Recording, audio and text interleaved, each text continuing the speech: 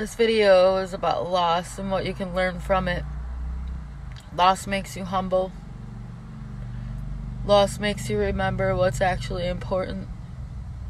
Loss of material items. Loss of the material makes you realize how unimportant the material is and that you can live without it.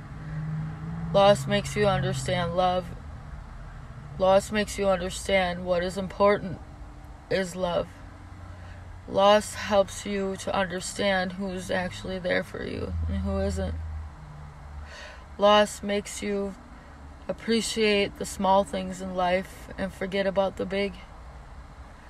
Loss makes what seemed significant in the past, pain, makes it seem really small. Loss can bring about many changes. Loss brings about learning.